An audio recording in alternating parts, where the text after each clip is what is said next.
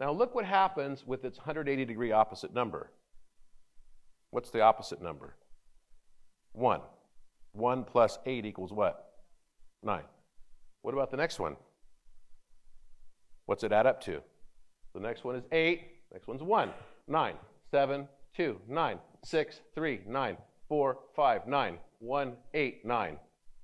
Noticing a pattern? They always sum to 9. Now this is really important because in all polygonal geometry, the sum of interior angles, and even with polyhedra, will always have a digital root of 9. So what's the sum of angles of a pentagon? Anyone know? 540 degrees. 5 plus 4 equals 9. What's the sum of angles for a hexagon? 720. 7 plus 2, 9. What is it for an octagon? 1080.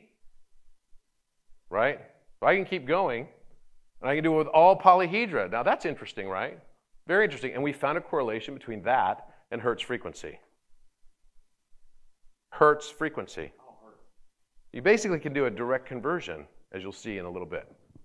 And that direct conversion then tells you what the note is, because geometry is frozen sound. A solution, right?